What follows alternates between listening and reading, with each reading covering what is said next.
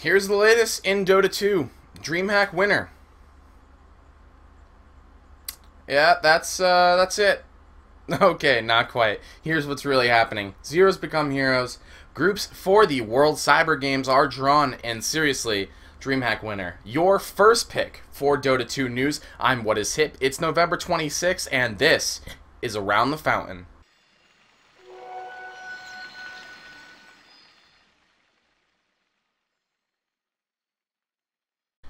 From Zeros to Heroes, Zero becomes Mouse Sports yet again. After Zero's strong performance in the last several weeks, they're picked up by a pretty familiar sponsor, one they were just under the name of about a month ago. Now the team's a bit different, with a little bit of a different roster. It's going to be Black, Fada, Alex, Korakai, and Pos. Of course I'm talking about Zero becoming Mouse Sports. Here's a statement regarding the whole situation from the Mouse manager, Paisley, provided to Around the Fountain. A full German lineup fits very well with the organization Mouse Sports perfectly.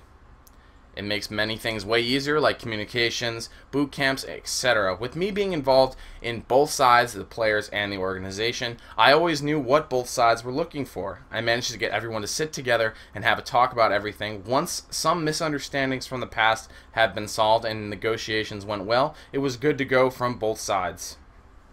About the split from the original Team Zero, it was the players that were not contracted after TI2. Thus, I suggested to everyone that we can play in the leagues we hold slots in, Gosu League, Star Ladder, the Premier League, etc., just by sticking together and playing under the Mouse tag to keep the slots alive, and perhaps make a little bit of money from the prizes. However, due to the mixed teams, players received offers, such as Bambo going to Absolute Legends, and opted to take those offers.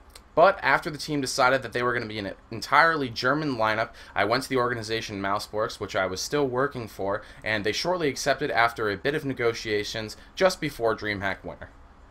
DK and IG have made their declarations. They're all aboard the Dota 2 train. Choo-choo! Both teams have stated that they will be playing Dota 2 for the World Cyber Games Festival in 2012. They were forced to choose between Warcraft 3 Dota and Dota 2, but after both teams considered, they both chose Dota 2 after qualifying for both events. Tongfu and LGD will be taking up their empty spots. LGD and Tongfu, definitely the most notable teams in both the groups.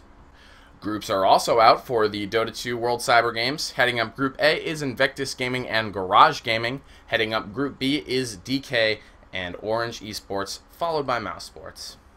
Even more groups, as the defense has its competing groups drawn. There are 4 groups, A, B, C, and D, each with some extremely strong teams heading them up. In Group A, we've got Complexity and Mouse. Group B, Dignitas and Empire. Group C, No Tidehunter and EG. And Group D, Inatus, Vincier, and Absolute Legends. The qualifiers are over for the 8 open slots that you can join at joindota.com on November 28th, so expect the regular season to start sometime after that. Digibet has expanded to Dota 2. Now, this is probably good for the growth of esports, but not so much for your wallet. Digibet is an esports betting company that expanded to esports during Gamescom 2012 with StarCraft 2 and CS Global Offensive. DreamHack Winter was the first event to feature Dota 2 with Navi leading the odds. Good luck to your wallet. DreamHack Winter, it's all over. Here's a recap of what went down. During the group stages, 8 teams were eliminated, leaving only the top-notch teams. These consisted of Natus Vincier and Absolute Legends from Group A, No Tidehunter and Evil Geniuses from Group B, Empire and We Has Asians from Group C, and last but not least, Dignitas and Fnatic from Group D. Once the brackets were out, we see Dignitas getting knocked out by Empire 2-0, along with another 2-0 knockout of Absolute Legends at the hands of No Tidehunter. In the next best of 3, a huge upset as Natus Vincier gets knocked out by the American Menace, Team EG. The score again was 2-0. Finally, in the last matchup of round number 1, We Has Asian gets eliminated by Fnatic RC by a score of yet again 2-0. Seeing a trend here? Yes, that's right. Every single matchup of round number 1 ended with a score of 2-0 for the winning teams. This trend will continue into round number 2 as we see No Tidehunter winning game number 1 against Empire and then demolishing them again in game number 2, a score of 25-9 in a 32-minute GG as they claim their rightful place into the finals of DreamHack alongside EG, who managed to clean up Fnatic 2 times in a row with Fear on the Sven going the Mask of Madness, BKB Daedalus build and wiping the floor. Into the finals of DreamHack, EG Fear plays Faceless Void, a rising star in the pro scene. It works out for the EG squad as Fear manages to farm up 755 GPM by the end of the game and carry his team to victory. In the second game, we see brilliant play by No Tidehunter and Admiral Bulldog, where Admiral Bulldog fakes a death to Roshan, causing EG to check the pit, only to get cut off by Loda and the crew. This allows No Tidehunter to pick up first blood and a double kill. The game ends in a victory for No Tidehunter, and game number 3 commences.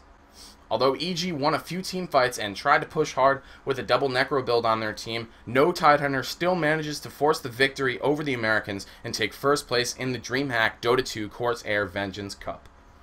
And that's it for this installment of Around the Fountain. Our aimed release schedule for the show is going to be twice a week, Monday and Friday. If you're interested in joining this team, please send an email to the address right down there. As always, please subscribe to my YouTube for quick info on the next episodes. Thanks for watching. Again, I'm What Is Hip, and this was Around the Fountain.